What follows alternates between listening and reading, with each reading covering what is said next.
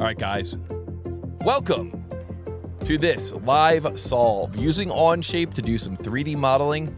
And the model that we are going to attempt to create looks a little something like this. Latch hinge. So this is a model that we showed a couple of weeks ago on Model Monday Live. We also did a practice model of it. There were a few people in the comments who were asking how you would create this model. And I think the trick to this model, as always, I mean, you've heard me say this before, but it bears repeating, is examining the 2D print and starting to kind of unbuild the model in your brain into different features.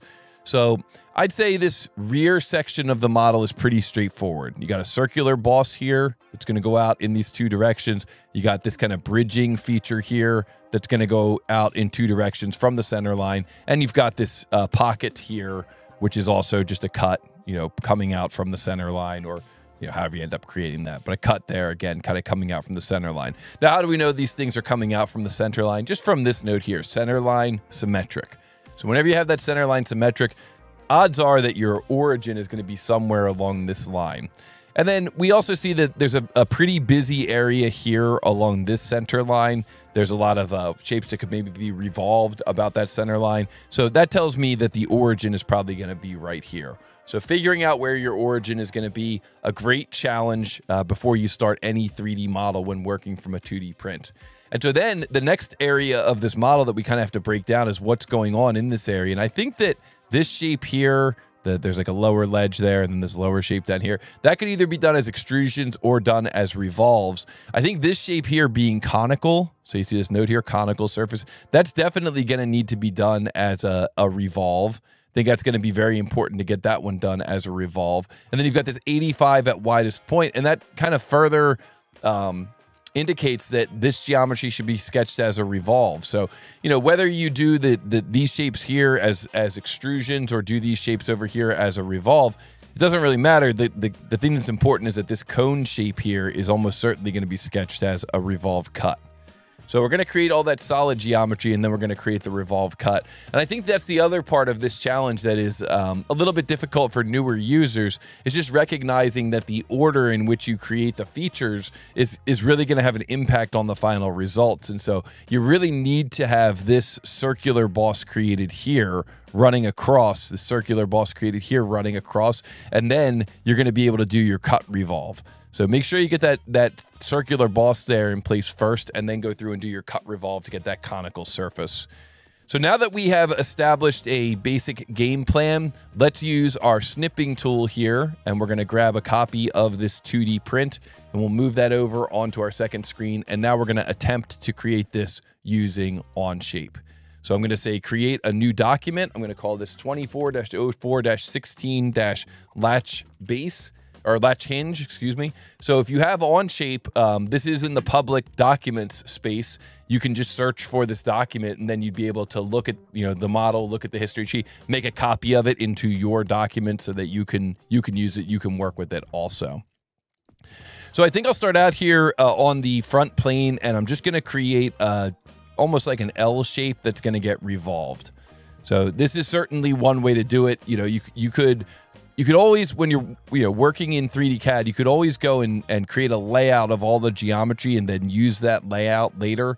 And that's usually a solid plan as well. And that typically works pretty well. In this case, I'm just deciding to do it as one feature at a time. I guess you could call it like discrete features instead of doing a layout and including everything all together.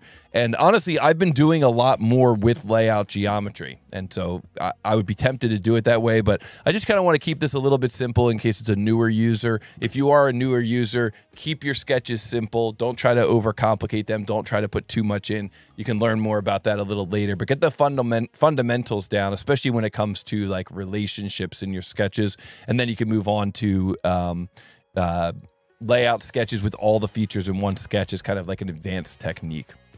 So I'm going to start out with that kind of fundamental shape there on the front plane, and then I'm going to go to the right plane. So right plane, I'm going to create a new sketch here on the right plane, and I'll create that upper region. Looks like that upper region is right here on this edge, kind of right at the center of this edge, and it's got a diameter of 45. So we could drop that right here on this edge. We could do that as like a midpoint right on that edge. So Shift M was the shortcut key that I used there. And then we could take this geometry and we could extrude this. We're going to make this a mid-plane extrusion, so it'll be blind with the symmetric option, and that's going to go out to a depth of 160. So there's our second feature in that model. Now for our third feature in this model, we could create the kind of bridging section of this thing. So we're going to end up with a circle up here with a diameter of 44.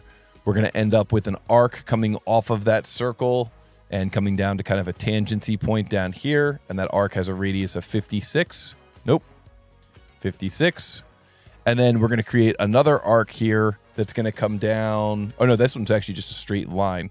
So a straight line is going to come down, come back, touch the end point, come around here with an arc at the bottom here of 40, and then we're going to come across with a horizontal line from there. And what I like to do in these scenarios is just kind of create some geometry that comes right over to the origin. So in other words, I would end up having this point and this point created coincident to one another. I would end up having this line here and this line here coincident or collinear. These two are going to be tangent, so I'm going to pick these two and press T after I pick those two. Pick this guy, T to make those tangent. And now it's just a matter of locking down the location of that center point. So the height to that center point here is going to be 90. There's going to be an angle out here on this line of 60. And then there's going to be a distance dimension from here over to this point of 125. And that should finish this. Did I miss? Maybe I missed a tangency relationship. I got the tangency there. Got the tangency there. Let's see. So if you can't figure out what's going on, try and grab a blue point. See if you can move it around a little. Okay, it looks like the thing that I'm missing here is the... What is it? Distance to tangency, maybe? Or no, oh, this isn't tangent. Okay. Pick those two tangent. There we go. That gets that locked in. And then this and this tangent, maybe. There we go. That gets that locked in. And this. These guys should be tangent already, right? This and this. All right, there we go. And that's kind of what I was talking about earlier, right? If you're struggling to add relationships in a sketch that's this simple, imagine how much more complicated it's going to be if you've got every single feature in the model sketched out. So keep your sketches simple when you can, and then consider like massive layout sketches, advanced technique that you can work towards. So now this is going to go out to a depth of let's see here, 20 millimeters, and that's going to again be symmetric. So that's basically like a mid-plane in Onshape.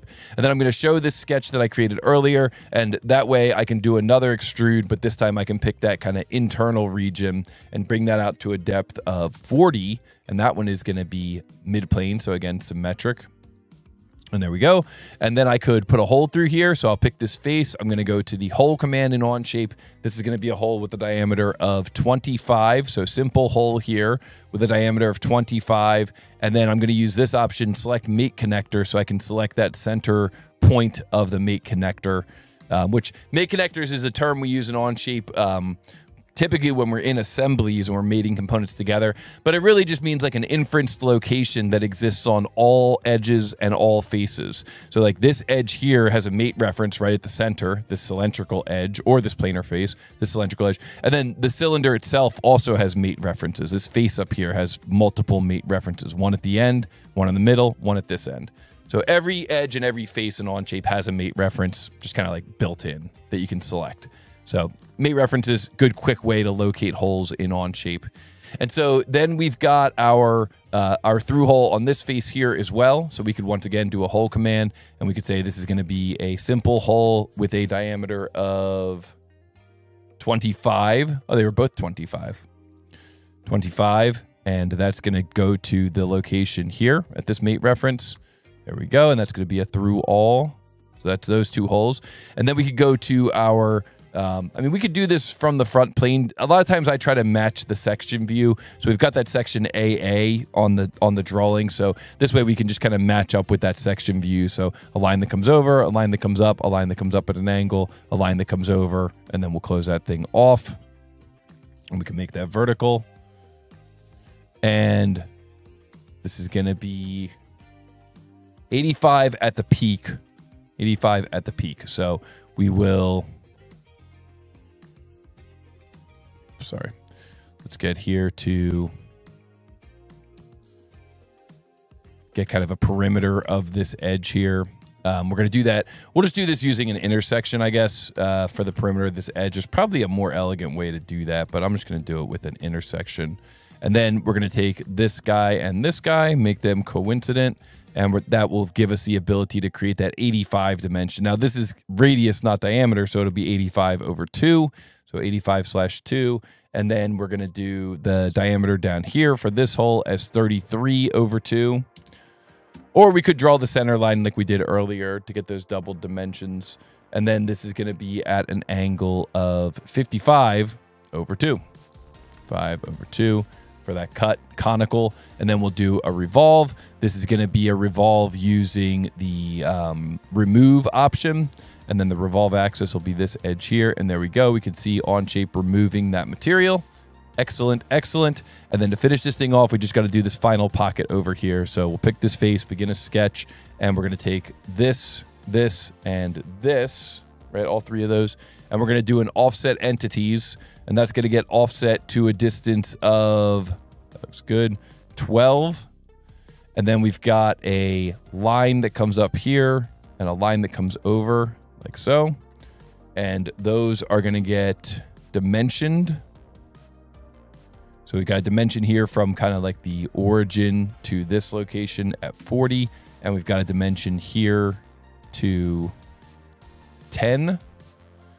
And then we'll just make this coincident. You don't have to tidy these up like this. Let's say this one here, I was in a rush, so I just left that hanging out on, over the edge. It's no problem. Onshape knows what you're going for there. So you see it grabbed the perimeter that we wanted. So we could say remove, and that's going to go through all. And then we just have to add a couple of fillets there. Radius 8, 3 places. So bring up that radius command there, 8. And that's going to be 1, 2, 3 places. And I think that does it for that model. I think the big lesson there in that model is just to remember to keep your sketches simple if you can. Even when you have a kind of a tricky looking shape, try to keep your sketches simple. That'll really help you out the most. And so we could do an edit appearance and make this look just like it does on the print. And then we could do an assign material, and we could say this is going to be out of 1060 aluminum. So from the TTT custom materials, TTT aluminum 1060, and then we could do a mass properties on this part, and we can see that the mass, the answer that we're coming up with here is 1416 grams. So let me put that in the chat, 1416 grams. And then if we go back to our presentation, let's see, did we get it correct? Oh yeah, we got it correct, baby. First try. That's what I'm talking about. So GG Toby, that's right. Yeah, exactly, Rich. You got it. GG Toby. So that's the live solve, Onshape live solve for that challenge, that latch hinge. I think that is a good one to remind you that even when the part looks a little complicated, if you break it down into simple features, simple sketches, you're going to find that it'll come together pretty quickly. Just go sketch by sketch and get those sketches fully defined, and then you should be in good shape. So with that, we are going to move on to the answer for your second challenge. But before we do, just a reminder to support the channel. We need your support. We appreciate your support. Like and subscribe, share and reshare, get the word out there.